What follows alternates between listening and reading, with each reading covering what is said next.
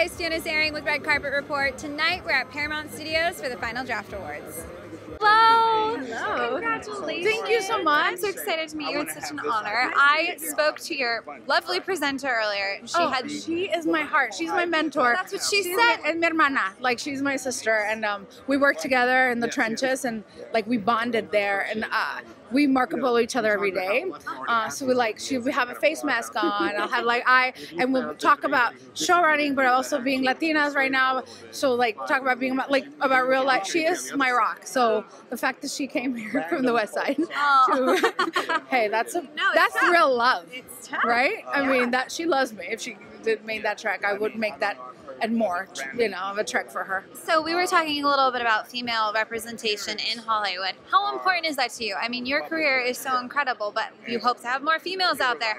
What do we need to do? So I come from the theater in Chicago, and I started when I was 22, an all-female Latina theater company. So this is what I've been doing with my work, Latina gay stuff, and the fact that I'm getting to do it here on TV, it's amazing that they're letting me and they're giving me money for it. But also it denotes that it's time, for that gaze, for that perspective, for that point of view. My writer's room is mostly female. There's only one cis male. All my directors this season are Latinas. I think that's the first time that's happened. All my department heads are female. So all my DPs are female.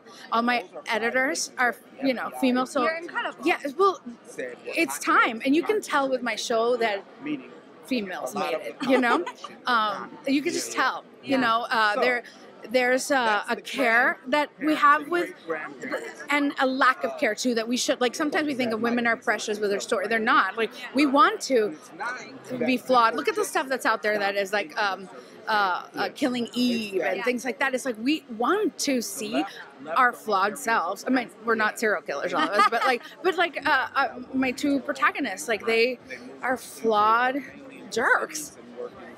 But they're real, and we haven't gotten a chance to have depictions like that on TV, so it's so important. And I hope there's more. Right now I'm working on I'm going to start a mini writer's room for my next thing, Brujas. So hopefully that will... Yes, exciting. Do you have a moment that you sort of sat down and went, I have to pinch myself? Do you have a pinch me moment? Or a few? I was just telling something that I haven't stopped since we did the pilot presentation in 2017. We went to first season and we were editing and starting the writer's room for second season, so I haven't stopped. So I haven't had that 2020 meditative oh wow, that happened. So no. Well, I'm looking forward to when you have it. Oh, I'm sorry. Me too. I want to be on a beach somewhere or something like that and be like, holy cow, that happened. Yeah. Speaking of the next season, I'm sure you can't tell us much, but can you tell us anything? I'm just so excited for you to meet the new characters. Okay. There are some new characters that are just so dreamy. I feel like I kind of cooked my perfect girl in a lab, aka the writer's room. Okay. I'm excited for you to meet her.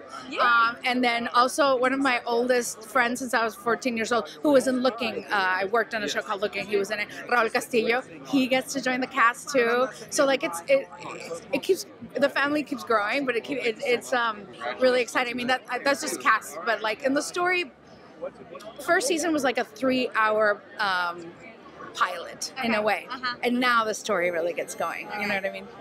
Any advice, female, not whatever, for writers out there? What's your biggest advice? What is the thing when you're having writer's block and you've got to push through? What would you say? To keep writing. And I know that's the advice that we get all the time, but because we edit before we start editing, even before we write the first word, that is the most toxic thing to do. No, just write. Do not edit as you go. That's the word. Do not judge as you go. Just write, because your story is worth it, And so just put it out. It should be bad at first, It should be. That's part of the process. But spit it out without you getting in the way. That's the most important thing, because we can be our own worst enemies, I love that. Well, congratulations. Thank you so much. Such an honor to meet you. Have a great time tonight. Fiona, congratulations. Nice to meet you. Thanks for watching. Be sure to subscribe, like this video, and let us know in the comments below what was your favorite movie this year.